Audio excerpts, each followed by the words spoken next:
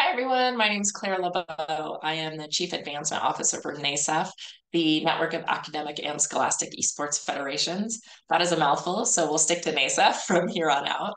But essentially, what we do is we use esports and student interest in esports to connect play and learning. So I'm going to go ahead and share my screen here so you can see, optimize for video clip, and here we go. So, as I said, we're going to talk about esports and Minecraft here. So what is NASEF? Just a quick overview.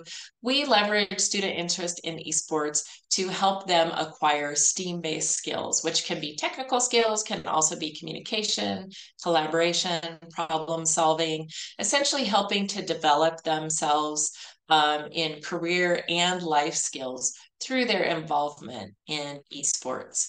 We develop a pathway, a pipeline that goes all the way from elementary school up through workforce. So wherever you are and wherever you plug in, there's a place to connect esports to the education that you're doing. And of course, there are lots of colleges offering scholarships now for esports. And so that is definitely a carrot for those that are in the high school space.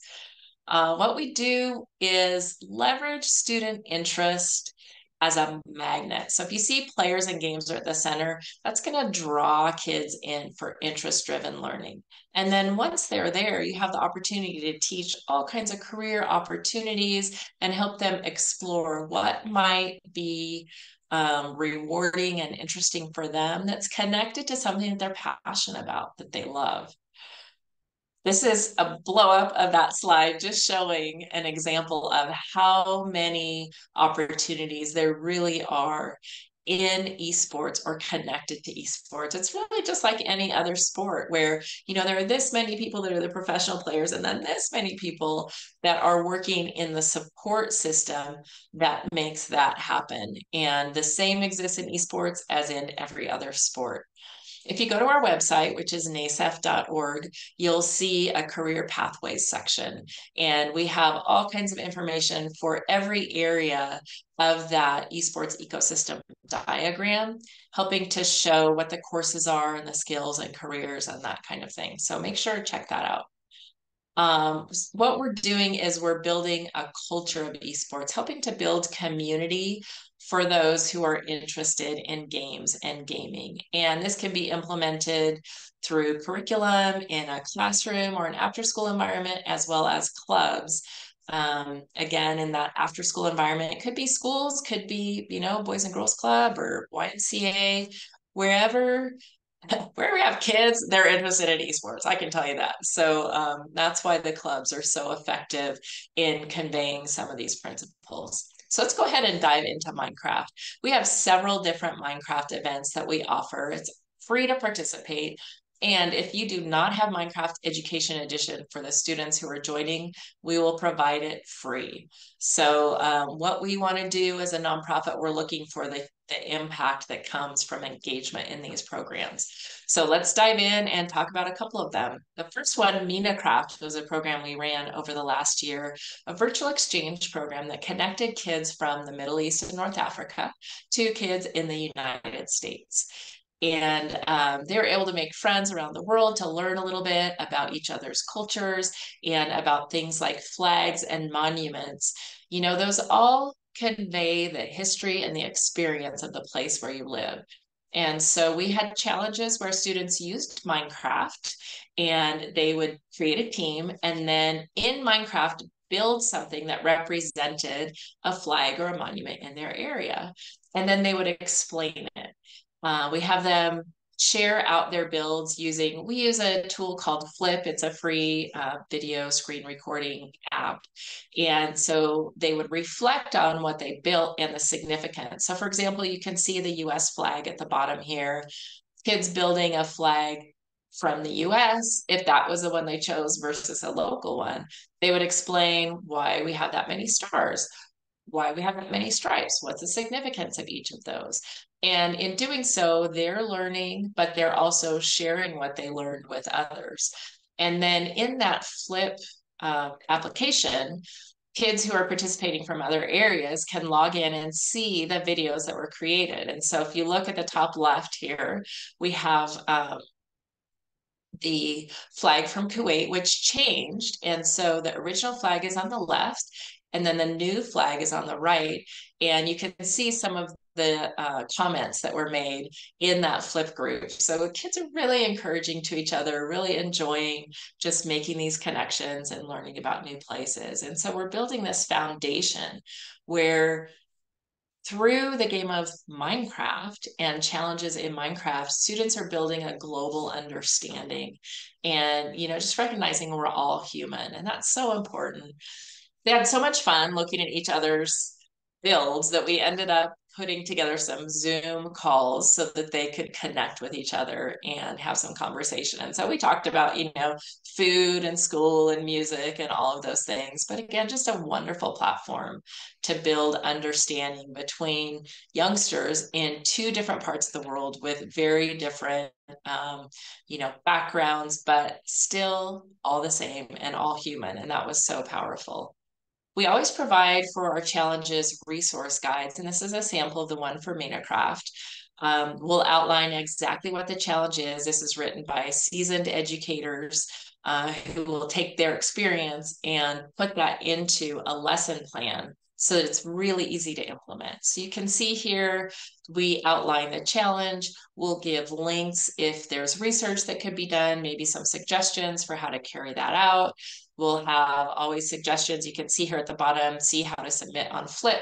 So if there are other tools we're using, step-by-step instruction, always trying to make it as easy as possible to implement these programs so that you don't have to worry about the setup. You can just get to the impact for the kids. Farmcraft, such a fun program. Farmcraft teaches about agriculture and climate change and food security and distribution. We run it in 2 seasons. The pre-season, kids will create their own builds in Minecraft. And it could be something like build a replica of a marketplace where you live. And then again, upload a flip video and tell us about that marketplace. That's the pre-season. And then we build out a custom world in Minecraft. It's so immersive. It's so fun that the kids get to play in. And so they will learn lessons about agriculture from playing this game. And I'm going to show you a video. This is from our 2022 world, just a quick snapshot of what that looks like. So here we go.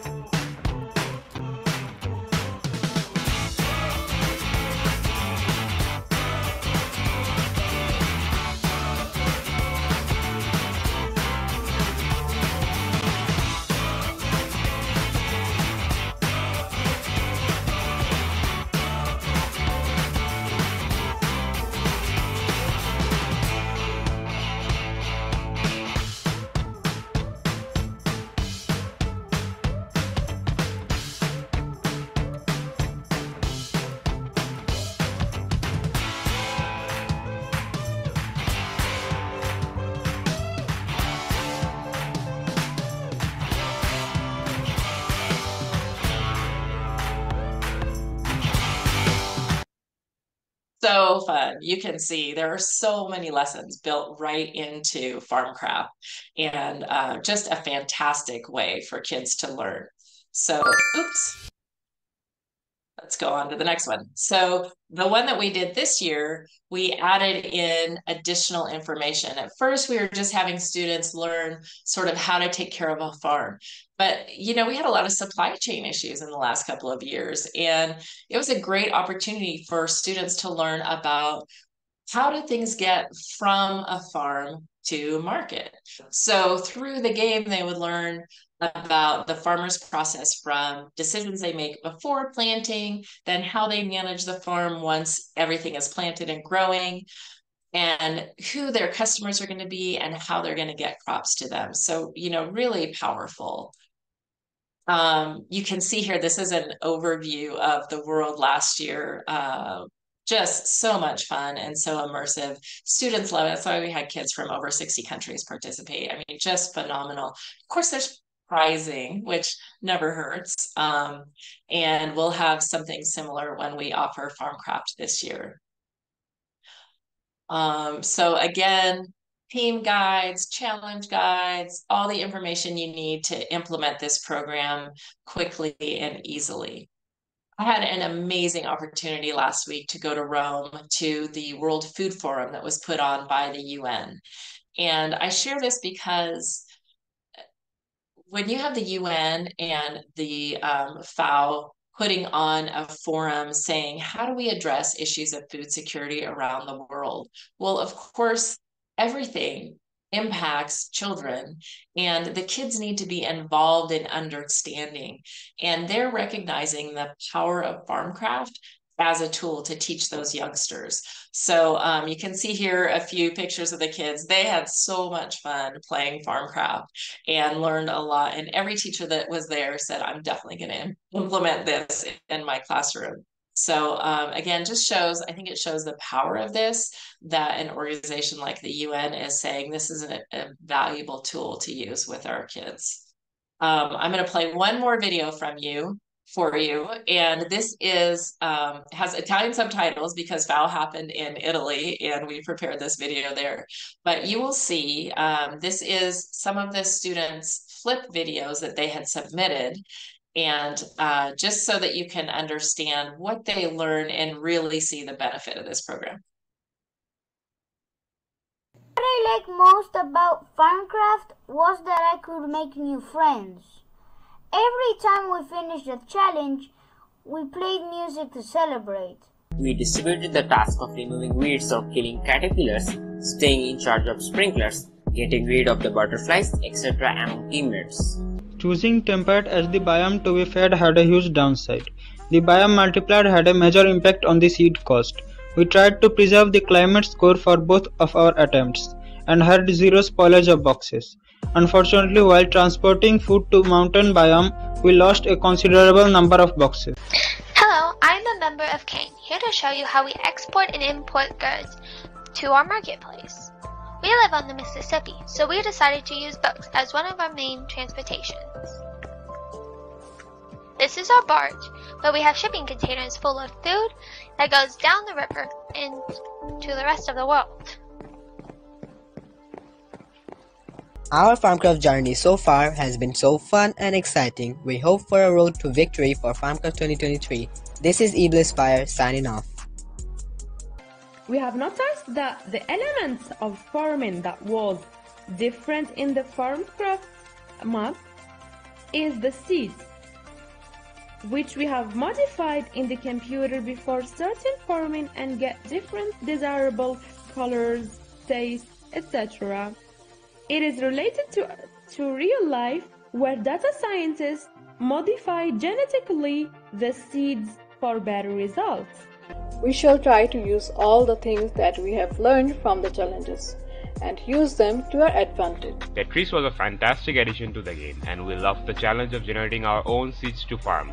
Through this experience, we learned a lot and discovered things we never thought were possible to be in Minecraft. Most of the time we had to face water shortages as our chosen biomes lacked plenty of rainfall. But luckily, we got rainfall in some seasons of the desert biome. Despite all these limitations, we believe that we achieved the perfect climate score. I will use experience to teach people about farming. I will remember this experience. I will also remember that if we take care of the world we live in, we all will be happier. Oh my goodness. What a fantastic lesson for those kids, right? I mean, you can see the variety of what they learned in that program. Just amazing. So I'm going to go ahead and move on now to try to move on to the next slide. Here we go. Rube Goldberg. So Rube Goldberg is an engineering program. And if you know the Rube Goldberg challenges, it's to create a crazy contraption to accomplish a simple task. And we always hold live streams so students can learn about how to use Minecraft to do these crazy things, all of the engineering principles behind it, things like the 6 simple machines, the engineering design principles. humor, storytelling through Minecraft. That's all wrapped into it.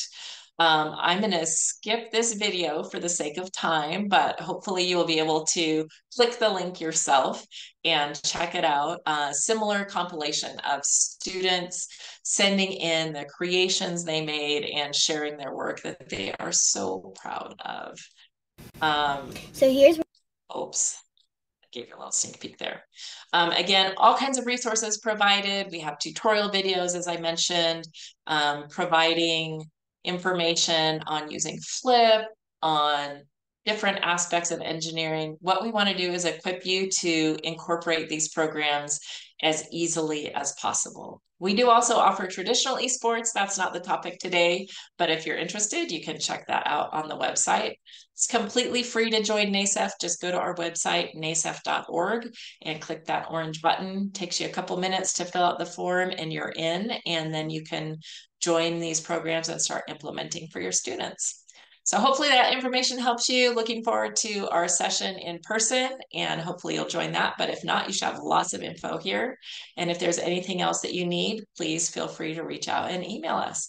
Thank you so much.